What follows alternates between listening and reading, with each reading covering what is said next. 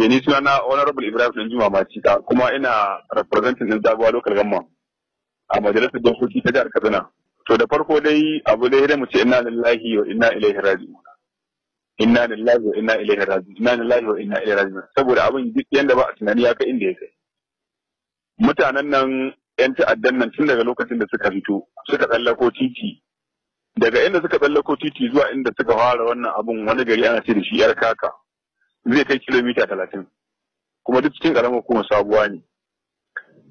Sun taho duk inda suka taho mana ba da report duk wani jami'in tsaro da ya kamata mu sanar mawa ni dai a haƙƙina na sanarwa na sanar mashi a jiya har wanda na je na samu ido da ido na gaya mashi har tun daga ba wani jami'in tsaro wanda yake ban gaya mawa ba amma suka zo wannan gari ne kaka a nan garin sun harba mutum 5 ɗaya ya rasu daga baya ma ɗaya ƙara rasuwa yanzu haka mutum 4 na asibiti.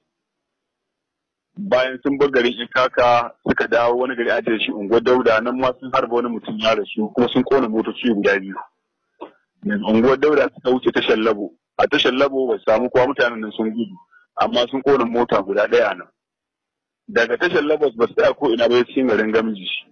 Inda suka je cikin garin Gamji suka fata da shagunan mutane suka kwashe masu wani abu nan ma suka harbi mutum 4. Mutum 5 ma ɗaya ya rasu amma 4 na nan asibiti biyu na nan an kawo su Katsina Medical Center. Daga suka bar garin Ganji sai suka kwana suka ce wani gari ana ce da shi Taura. A wannan garin Taura sun kwance masu shanu nan ma sun harbi mutum 3 sun mutu a nan duka. To daga wannan gari na Taura ne suka wuce wani gari unguwar Nakaba. Daga unguwar Nakaba suka kwance masu shanu suka kore dan sun harbi mutum 1 amma shi bai mutu ba. Daga unguwar Nakaba suka wuce wani gari ana ce da shi Idiki wajen unguwar Sarkin Noma a Sayo Ward kenan inda nan kuma suka haru mutum 2 su ma da sun rasu. To daga nan ne kuma mutanen nan tun karfe 5 na yamma mutanen nan muna ji muna gani muna communicating ba su ba cikin karamar ko Sabuwa ba ce karfe 3 da wani abu na dare. Amma har mutanen su gama abin da za su gama suka tafi ba wani abu da ya da mutanen nan. To a iya abin da muke ciki yanzu kenan wanda har karfe 4 ina gaya ma na 5 na asuba ba wanda ya bacci a Sabuwa ba wanda ya wani abu har wannan lokacin suka gama abin da za su suka cika ransu baka suka kama suka yi ta suka ci abin su da suka tashi sai suka bi ta cikin garin dogon ba suka yi suka koma daji abin su. To honorable ya zuwa wannan al'amari da ke faruwa a jihar ku ta Katsina musamman wannan annoba da ta fada a karamar hukumar da kake wakilta. Kun sanar da jami'an tsaro matakai daban-daban kamar yadda ka faɗa. A ɓangaren su me suka ce maku ko kuwa ya zuwa yanzu? To, ka san kamar yadda kamu a wannan tsayina na wakili dama isar da sako ne.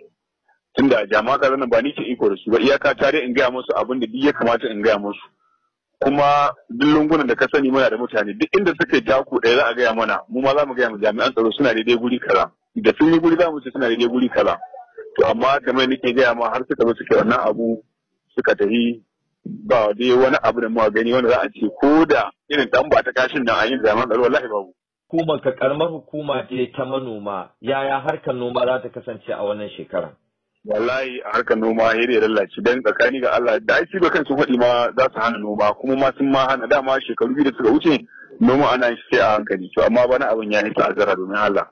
Dama shanu ne ake takama da su suna taimakawa da dukiyoyi